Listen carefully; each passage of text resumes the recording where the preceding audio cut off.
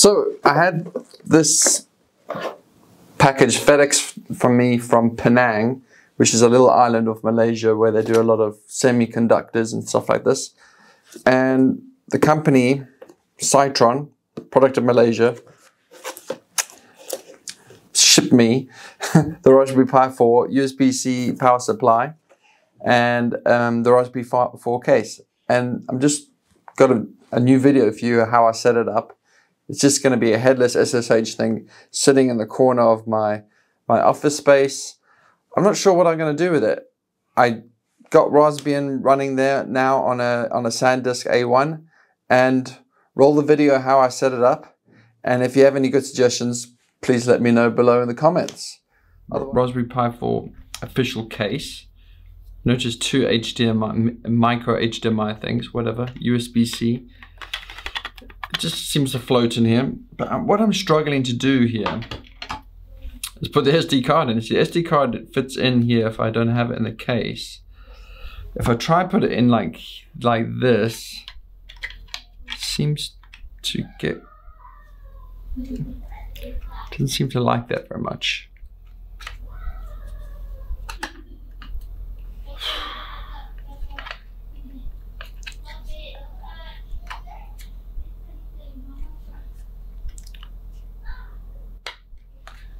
Okay, maybe I'll have to do. I'm a little bit surprised this case, because I heard this runs quite hot, but as you can see, the case has like zero ventilation, right? I've got the official Raspberry Pi 4 USB-C power supply, because evidently it doesn't work with normal USB-C because of some mess up.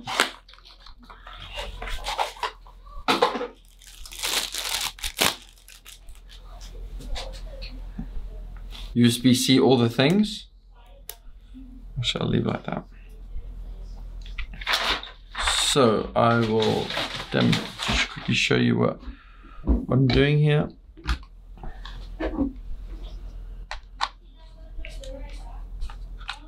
Let's record. Plug it in here. Oh, I kind of felt like a shock. Network cable to the ready. I got one of these weird network cables. It's got a bit of a right angle. Don't know why I did that. Experimenting. Actually, this might not work. Okay. Yeah, that's strange. The latch is on the bottom. Can you see that?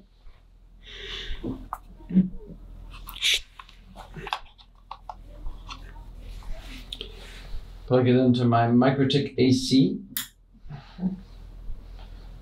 And let's plug it in. I put a credit SSH file. So now I gotta work out what IP it takes.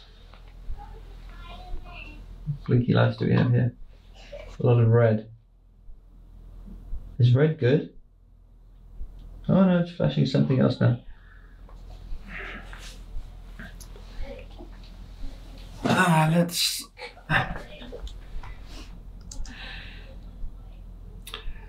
Let's log into my MikroTik router. What would it be under? IP, DNS. I think it looks like a 30. Yeah, let's try. SSH Pi. Host identification is changed or whatever.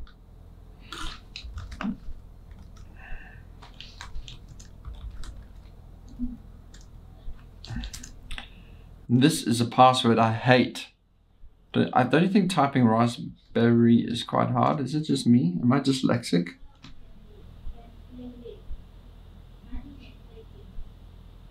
Yes, I'm in. SSH is enabled and the default password for the Pi has not been changed. This is a security risk.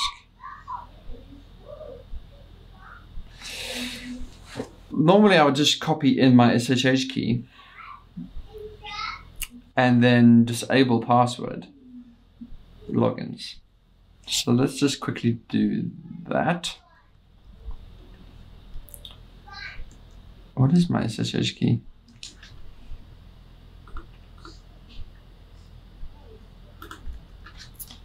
Make the .ssh. Should be nothing here. Authorized keys.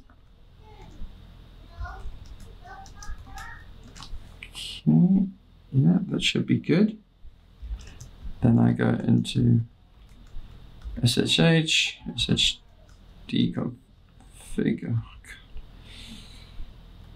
It's actually a little bit slow.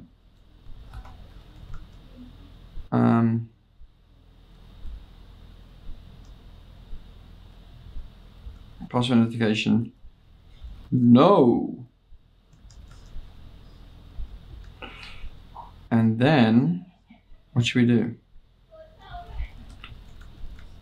Init SSD open restart. Hopefully this worked. Next thing I like to do is set a static IP, but I'll probably do that later. Let's just look at cat proc CPU info. Okay, I got the ARM kernel.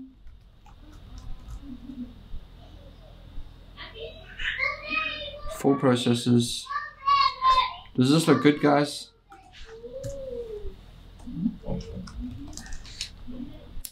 There were options. Okay, I'll probably do that in there then. Update. Yeah, that's good.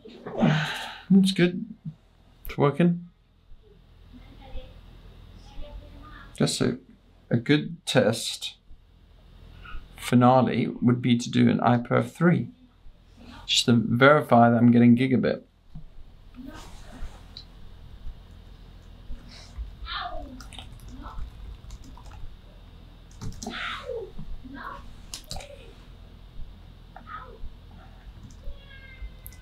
So Rpi4 minus S, no, minus C, onto, is it 30? Yeah.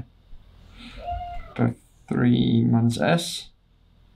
Let's see what you can do. Actually, that's not very fast. That's not very fast at all.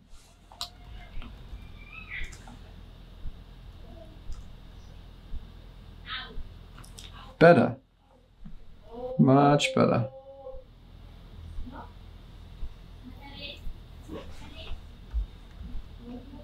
For some reason I was connecting over Wi-Fi. So yeah, gigabit. Nice. Raspberry Pi 4. Awesome sauce. I'm pleased. You gonna get one? If not, why not? Comments below, guys. Please like the video. Please subscribe. Bye.